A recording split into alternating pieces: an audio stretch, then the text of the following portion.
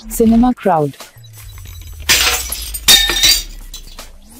ராமேஸ்வரம் அருகே உள்ள பாம்பனிலிருந்து இலங்கையில் உள்ள தலை மன்னார் வரை கடலுக்குள் 50 கிலோமீட்டர் தூரத்திற்கு ராமர் பாலம் அமைந்துள்ளது. இது மனிதர்களால் கட்டப்பட்டிருப்பது உண்மைதான் என்று அமெரிக்க விஞ்ஞானிகள் தெரிவித்துள்ளனர். புராணங்களின்படி வானர படையினரால் ராமர் பாலம் அமைத்ததாக கூறப்படுகிறது.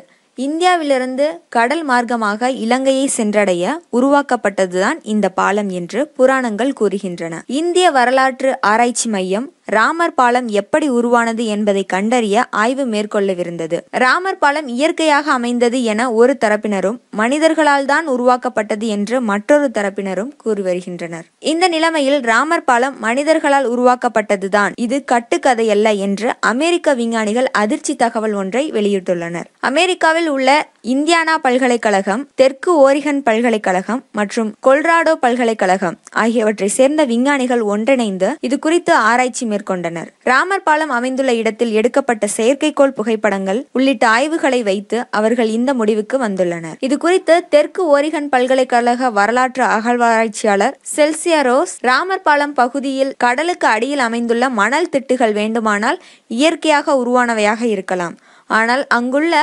சுண்ணாம்புக்கல் பாறைகள் மனிதர்களால் உருவாக்கப்பட்டவைதான், அவை 7000 ஆண்டுகள் பழமையானவை என்று கூறியுள்ளார். இதன் அடிப்படையில் ராமர் பாலம் மனிதர்களால் மட்டும்தான் உருவாக்கப்பட்டது என்பது ஆராய்ச்சி மூலம் நிரூபணமாகியுள்ளது. மேலும் இது போன்ற வீடியோக்களை பார்க்க சினிமா கிரவுட் சேனலை சப்ஸ்கிரைப் பண்ணுங்க. கூடவே இந்த பெல் ஐக்கானை கிளிக் பண்ணுங்க. புது வீடியோக்கள் எல்லாம் உங்க மொபைல்ல நோட்டிபிகேஷனா வரும்.